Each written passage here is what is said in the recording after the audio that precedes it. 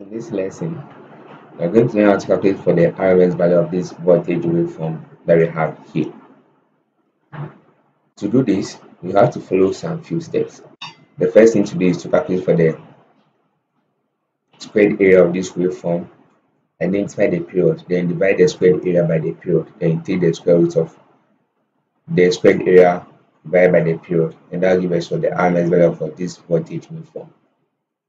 So let's look at how you are going to do this. To do this, you first of all have to identify the period, which is the duration it takes for the waveform to complete one cycle. So looking at this waveform here, started from this origin here and then ended here, because at this point it starts to repeat itself. Okay, so this is where the cycle ended. So we are going to record this value here as the period. So you have the period t to be equal to 2 pi. Okay, so now what you have to do is to find the area of the waveform. Okay, we know you have the sine part, and then you have the triangular part. Okay, so I'm going to find the area of these two waves, and then we add it, and then we divide by the period, and we take the square root of that. Now give us the RMS value. So let's look at how we are going to do this. So first of all, we are going to calculate for the area of the sine part, okay, which is the squared area. So for the sine part, let's look at how the squared area will be calculated. The function for the sine part f of x is given as Vm sine x. Okay, but in this case, x is theta, so we have f of theta to be equal to Vm sine of theta.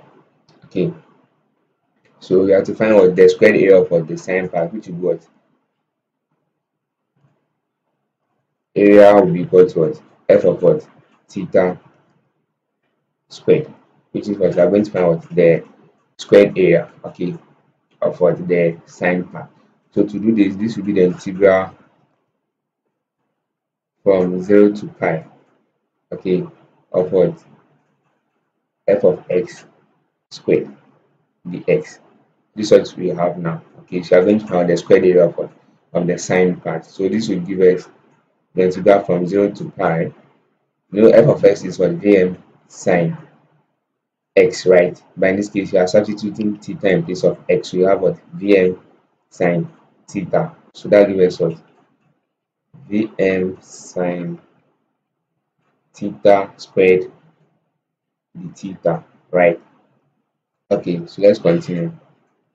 So this will give us the integral from 0 to pi for Vm squared sine squared theta d theta.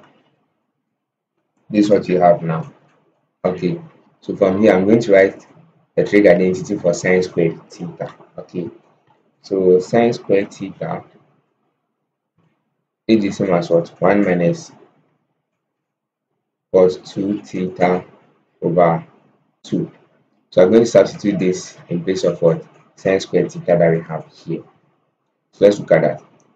So that will be the integral from 0 to pi Vm squared multiplying 1 minus cos 2 theta over 2 d theta. Okay, when I do this, I can write this as the integral from 0 to pi, okay, Vm squared over 2 multiplying 1 minus cos 2 theta d theta. Okay, this is what I have now. Okay, so from here, what you have here is just a constant, so you can bring it to this side. Okay, so that will be Vm squared over 2. Okay, integral of 1 minus cos 2 theta d theta. Okay, so this is what we have now. Okay, so let's continue. So now you're going to find the integral of what you have here. So that will be Vm squared over 2. Okay. The integral of this, the integral of 1 here will give me what? Theta. Okay. Then minus the integral of what? Cos 2 theta will give me what? Sin 2 theta divided by 2. Okay. For the interval 0 to pi. This is what you have now. Okay, so what you have to do is to substitute the value of what? 0 and then theta into the integrated function here. Okay, so let's do that. So when I do this, when I put 0 here, this will give me 0 minus what? Sin 2 times 0 over 2. And that will give me 0. Then when I put pi here, this will give me what? Pi minus what? Sin 2 pi over 2. And this side here will give me what? 0. Okay. Sin 2 pi over 2 will what? 0. So at the end we have Vm squared over 2 multiplying what? Pi. Okay, that will give us what? Vm squared over 2 pi. So that will be the area for the sine part. Okay, so A will be equal to Vm squared over 2 multiplying what? Pi. That's the area for the sine part. So now you have to find the area for the triangular part. Okay, so let's go ahead and do that.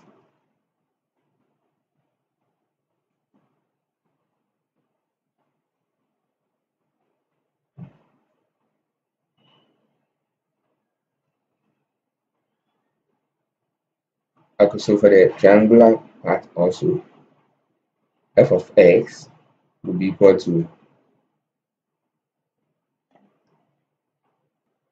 Vm over pi, okay, multiplying what? X. But in this case, x is what? Theta. So we have what? F of x to be equal to Vm over pi theta. Okay, so the squared area, which is what? F of x squared, okay, will be equal to what?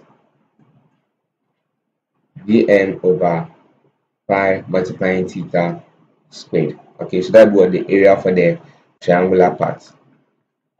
Okay, so you are going to find the area for this right angle triangle part of what? The wave. So that will be the integral from 0 to what? Pi, because this way we started from that one from pi to what? 2 pi. When I subtract pi from what? 2 pi, that will give me pi. So you can take here to be 0 and then you can take here to be pi. Okay, it's the same thing. So I find the integral from what? 0 to what? Pi for the triangular part, which is what? F of x squared dx. Okay, and we are putting theta in place of x, right? So that will be the integral from 0 to pi for f of theta squared d theta. Okay, so this will be equal to the integral from 0 to pi Vm over pi theta squared d theta. Okay, so this will be equal to the integral from 0 to pi Vm squared over pi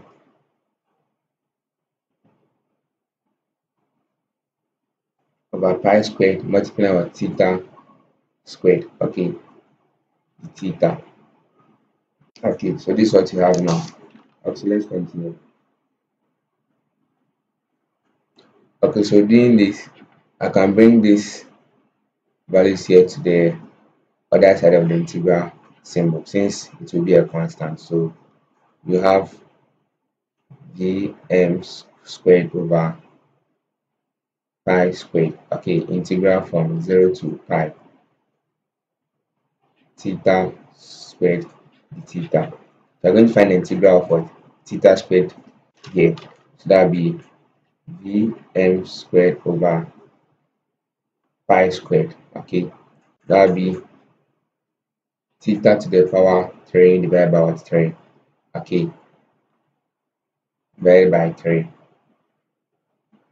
Okay, from 0 to 5. Okay, this is what you have now.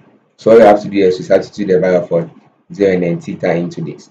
When I substitute 0 here, all this will become 0. And then when I substitute pi, I have Vm squared over pi squared multiplying what pi cube divided by multiplying pi cube divided by 3.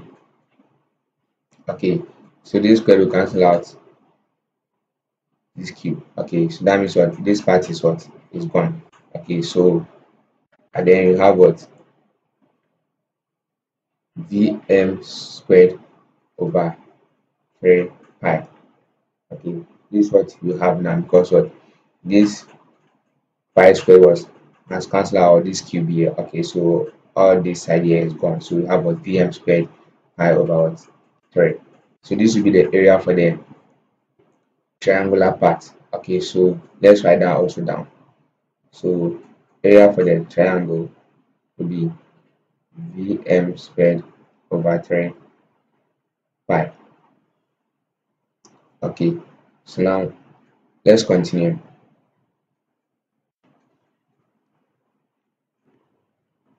Okay, so now that you know the area of the sine part and then the area of the triangular part, you are going to add these two areas. Okay, so that gives us the total area. So you have total area, okay, to be equal to area of the sine part plus what area of the triangular part. So that's what Vm squared pi.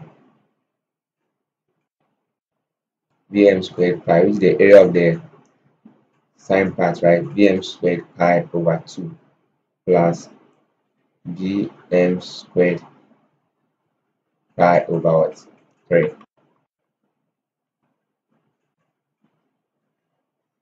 over 3. So let's find the LCM here. So that will be 2 times 3. Okay, so that gives me 6. Now I'm going to multiply this 3 by what I have here. That will give me 3Vm squared pi.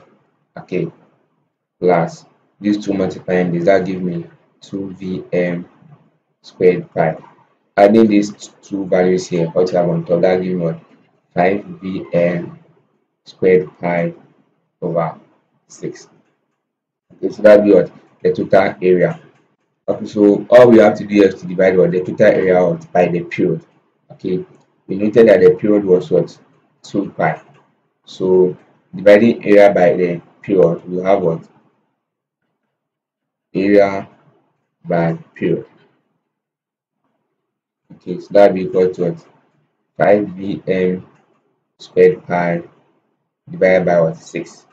Okay, all this divided by what the period, which is what 2 pi, right? So this will be equal to 5Vm squared pi divided by 6 times 1 over 2 pi. Okay, so this will be equal to what 5Vm squared pi divided by 12 pi. Okay, so this pi will cancel out this pi. So then you have what area over period to be equal to 5 over 12 Vm squared. Okay, so this is known as what the mean. Okay, this is known as what the mean. So all I need to do is that I will take what the square root of what the mean, and that will give us what the root mean squared value. So let's look at this. So we now have what RMS to be equal to the square root of what the mean value. Okay, which will be the square root of what 5 over 12 Vm squared. Okay, this will be equal to the square root of 5 over 12 times what the square root of what Vm squared. Right. Okay, so this square will cancel out this square. So then you have the RMS to be equal to the square root of 5 and 12 multiply what Vm. Okay, and I'm going to rewrite this as what Vm multiplying the square root of 5 on 12. So this will be the RMS value for this waveform. Okay, so let's say you are giving Vm to be equal to 20 volts. Okay, then you have what the RMS value to be equal to 20 multiplying the square root of 5 or 12. Okay, let's see what we get for that. So 20 times the square root of 5 on 12. So that gives us 10 root 15 on 3. So that will be 10 square root of 15 on 3. Okay, so that will be equal to 12.9 volts. So that will be the RMS value in case we are giving what Vmax to be equal to what 20. So that's all for this video. Thank you very much for watching. Please don't forget to like and subscribe.